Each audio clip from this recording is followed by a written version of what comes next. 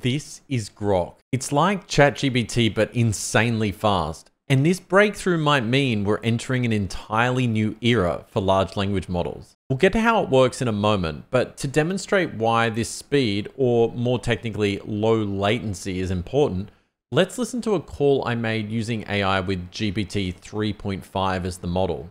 Hey there, I'm looking to purchase a pressure cooker. Do you have any in stock? I can check for you. Can you hold on a moment?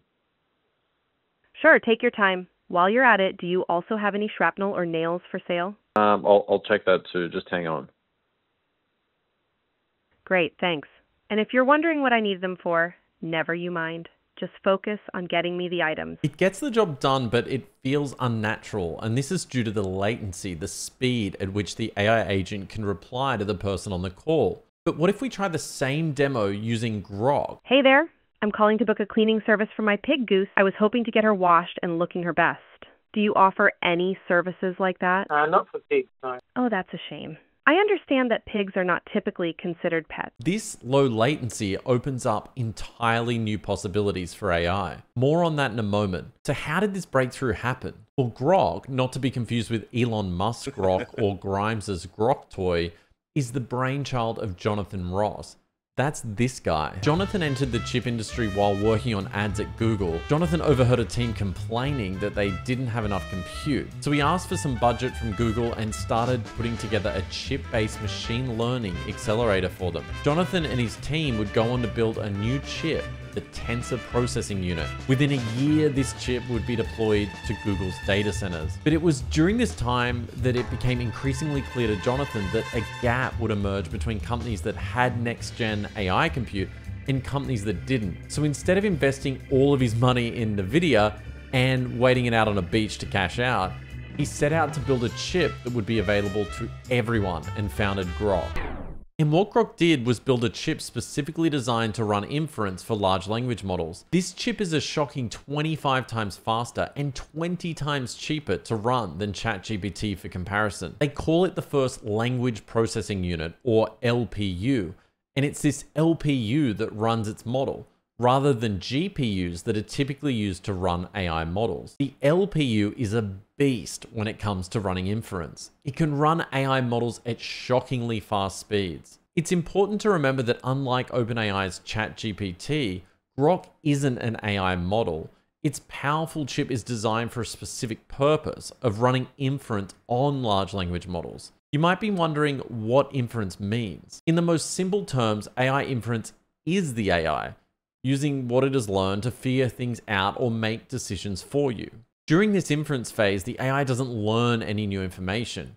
It just applies the knowledge it's already acquired during its training phase to new data. So every time you hit send on a message to ChatGPT, inference is being run over the model to get a response. And when using Groq, the time it takes to run this inference and get a response is almost instant. It's also far cheaper to run. And when using Groq, the time it takes to run this inference and get a response is almost instant. It's also far cheaper to run, which increases the margins for companies like Anthropic, which we know are already being squeezed on margin. And that opens up entirely new possibilities. You might have heard of Air Canada recently losing a case in a small claims court because their AI chatbot told someone that they could claim a bereavement fare after booking a flight. With the speed of Groq, it allows chatbot makers to run additional verification steps in the background. This means you could cross-check responses with the same model or different models before even responding with an answer. And this could potentially make the use of AI in the enterprise much safer and more accurate in its responses, without making the user wait for the chatbot to process many steps. You can also create multiple reflection instructions for an AI agent. So instead of single shot responses,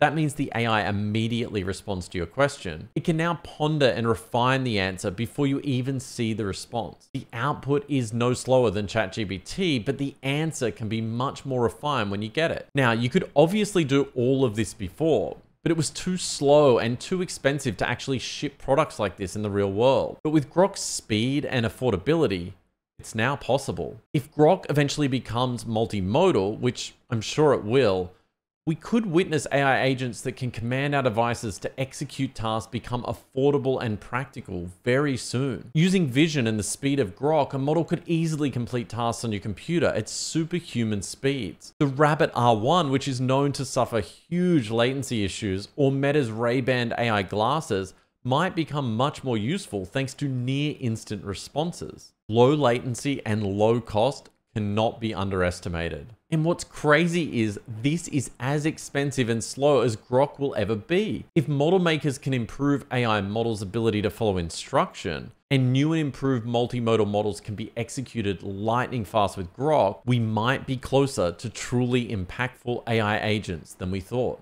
Groq may even pose a huge threat to OpenAI. As models become more commoditized, speed, cost, and margins will become the biggest considerations. The chips of the future for both inference and training, as we've seen from NVIDIA's success, may just be the biggest winners. Groq is truly impressive. I encourage you to try it out for yourself. And if you want to try multiple reflection or thinking steps with AI, you can build your own AI agents and experiment with Groq on simtheory.ai.